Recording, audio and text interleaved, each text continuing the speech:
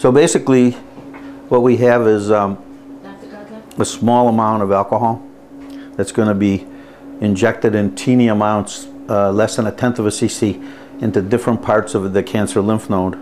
So we'll inject a little weight, and maybe put it in 5-6 spots within the lymph node, and then pull it out. And this will take the place of a neck surgery. Some people have had multiple surgeries, they don't want any more, and so alcohol, or what we call percutaneous ethanol injection treatment, can take the place of surgery in a limited number of patients that had prior surgery and don't want any more surgery. Yeah, see there? And now watch when I put the Doppler on it, you see it's not a blood vessel. Here's a blood vessel over here. Yep, I see it. But that's not one. Okay, now when we start, don't want you talking unless you have pain and you want me to stop, that kind of thing, okay? Got it. Okay, needle stick. Needle now.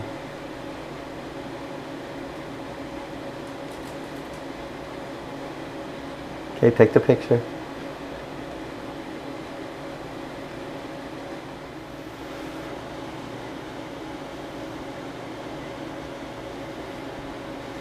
Good, almost done.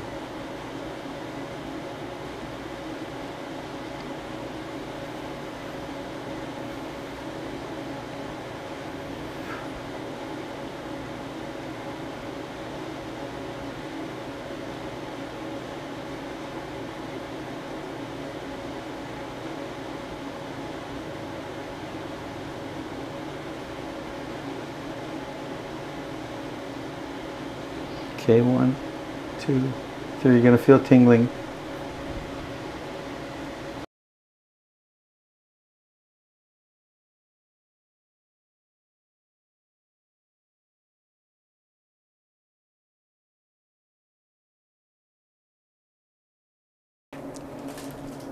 Now.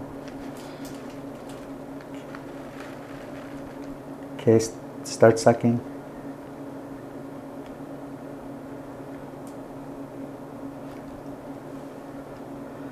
More.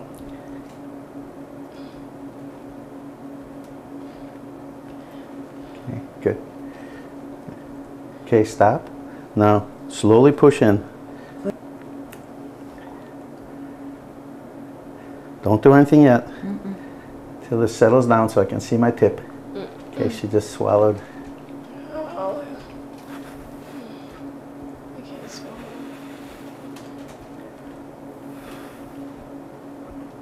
Okay, slow, a little bit more. Push in. Stop. Good. Excellent. Push a little more. Stop. Good. Okay, one more, a little bit. Stop.